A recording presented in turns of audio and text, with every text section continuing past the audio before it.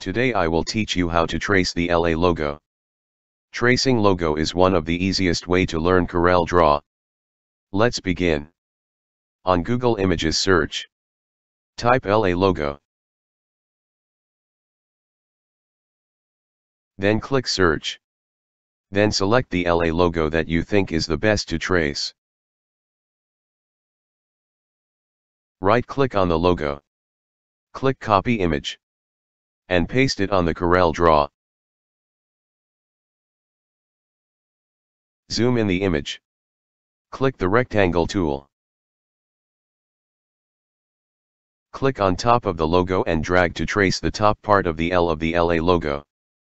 By right-clicking the color yellow on color palette, we are changing the outline color to yellow, so that we can clearly see the outline of the rectangle.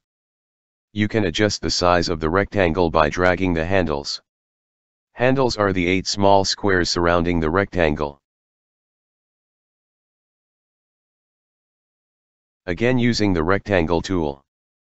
Click and drag the mouse to trace middle part of the L of the LA logo.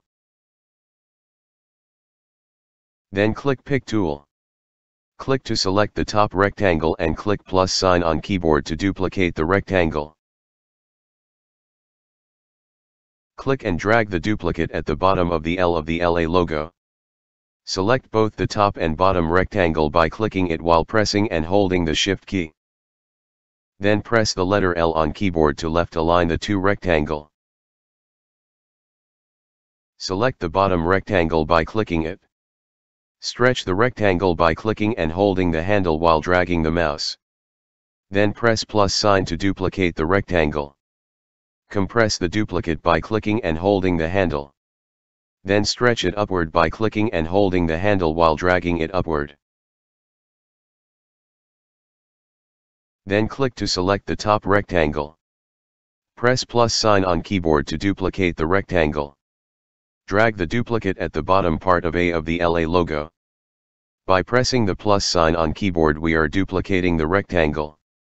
Move the duplicate rectangle to the right by pressing the arrow keys on keyboard. Do some adjustment if necessary using the handles.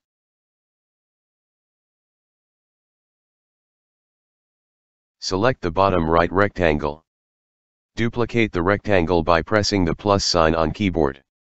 Center compress the duplicate by dragging the left or right handle while pressing the Shift key on keyboard. Then flip and stretch upward the rectangle by dragging the bottom handle upward. Click on the stretch rectangle and you will notice that the handle changed into rotate skew handles. Press and hold the skew handle and drag to the left. Then press plus sign on keyboard to duplicate. Then press mirror on the property bar. Then using arrow key on keyboard, move the object to the left. Then select all the objects by clicking all the objects while pressing and holding the Shift key.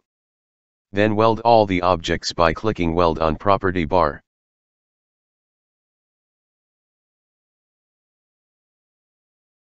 The LA is now a vector that you can use for plotter or for your t-shirt printing needs.